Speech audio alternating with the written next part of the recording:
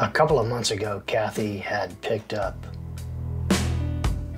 a little jumping spider, Phidippus audax bryantyi, and it's basically, well, you'll see in the video, it is basically a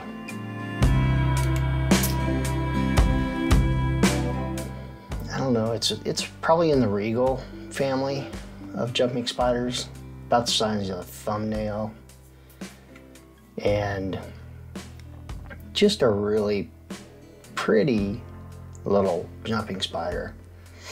Has green in the front, around the fangs and the venom pouches. Of course, they're not really poisonous to humans. I mean, they can bite. They have decent sized fangs. They,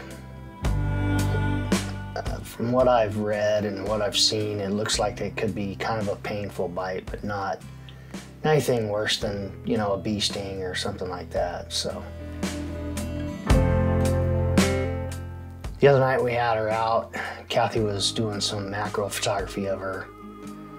I was just doing some random video. I was shooting that with the Canon R7 with the 85mm f2 prime RF mount, half macro, and I just had it in autofocus.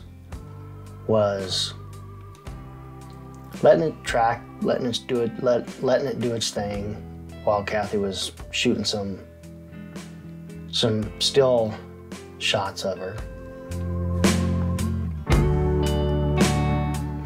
It was really kind of cool. Kathy made the little mushrooms that she's on in the video, and Kathy painted some backgrounds that day, and so the color in the background is some stuff that Kathy had painted. And